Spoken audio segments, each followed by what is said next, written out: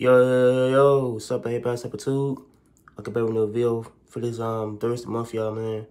Okay, I probably news. I said out of Los County to where the dude William Chase Johnson had, against him the trial. So here's the dude that shot and killed B. John about 5 years ago to where he shot and killed B. John. I said the gas station, out of Los County where he had shot and killed the sheriff, and how he's gonna be probably gonna have a trial date around October 7th, so he would be on the back and for the trial. So I read somewhere to where he, I guess he gonna try today, and how to have his trial thing scheduled, and but he's a dude that had shot and killed B. John, but about 5 years ago, I think B. John had went to the gas station to where, it's a type of crowd there, how he's trying to break up the crowd up, but how the crowd was too loud, and I think the dude went to Johnson had got his car music up, and how he asked him, I say turn your music down, but he ended up getting mad at him, but he shot the sheriff, and so he tried with murder, so he I guess shot and killed the sheriff, and how he's in jail for the crime, but so I do feel like that, I read somewhere to where he tried to be around around October, so I think they have a type of so I think they have a type I think pretrial against I guess for him against, and then so I read so I watched the news, and I think he had say I think about his mom, his parents, and how he's probably facing more time, so he be, in jail for a long time, so he be, I think, going to prison,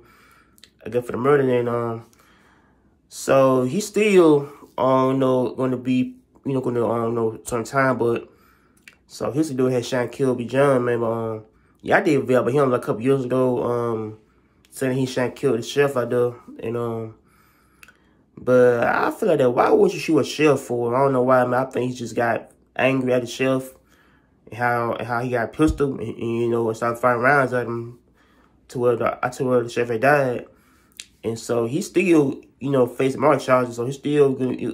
I say it's gonna go to court probably soon. I said better for the court, and so he pleaded, I think, not guilty, I guess, to the crime of murder, and how he probably is going to go do that time. So he probably is gonna feel like prison or death penalty. So I don't know if he's gonna be given death penalty or like prison, but so I feel like that, if you shoot a type of officer, sheriff, means that you can do life prison or death penalty, means that death penalty can be, the rush want to get, basically like if you get shot with murder, but so I do feel like he might get shot with murder, I mean, he might get like death penalty or like prison for the crime, so he got life in a way, so he doing life or death, but so I think Alabama got a lot of people who is facing death penalties, basically for shooting a cop or murder or child anyway. But I feel like that William Chase Johnson is a dude that's in jail right now, so he's facing charges, and but I feel like that he is going to get life anyway, life in prison for murder. So we should get the sheriff out there. So make sure you like, comment, and subscribe to peace. I'm out of here. Take care. Peace.